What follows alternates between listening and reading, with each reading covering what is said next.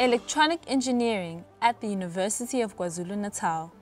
We power, we design, we connect.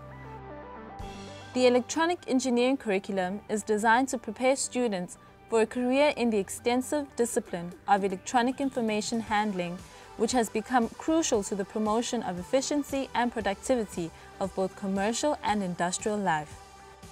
At UKZN, learn more about telecommunications, the design of computers, data communications, automation, and digital systems. Why study electronic engineering at the University of KwaZulu-Natal? Firstly, it's an EXA accredited degree.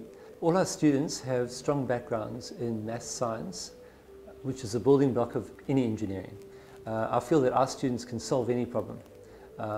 This is due to their empirical thinking that they pick up through their first 2 years.